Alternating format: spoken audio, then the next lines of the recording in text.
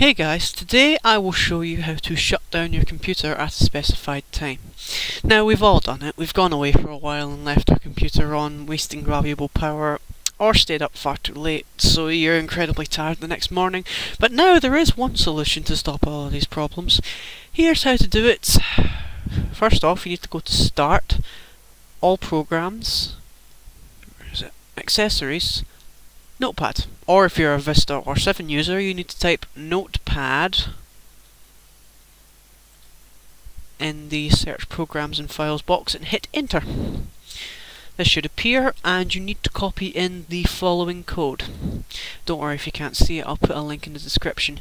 Now, you need to change the if %time % == part into a 24-hour time of your choice. I'll make it 22:55, and don't touch anything else, otherwise it won't work. You need to go to File, Save As.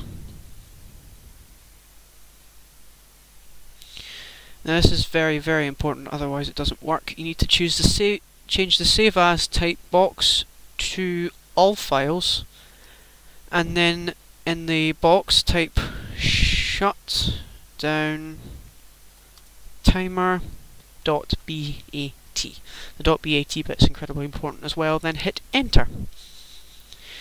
Close Notepad and you should have a little file like that appear. Double click it and a command prompt window appears.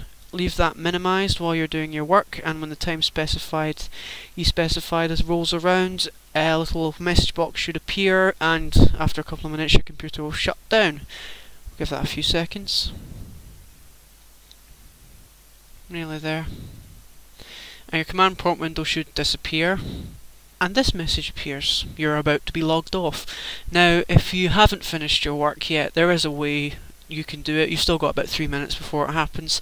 You need to click the Windows key and then R, and then in the Run box you need to type shutdown.exe/A. Hit Enter, command prompt window appears, then disappears, then your message box disappeared, and a little balloon should pop up saying your log off has been cancelled. But for some reason mine isn't doing that, stupid computer. Now you can get on with your work without being interrupted. Then you can run it again if you like, and then thanks very much for watching. Please comment, rate and subscribe.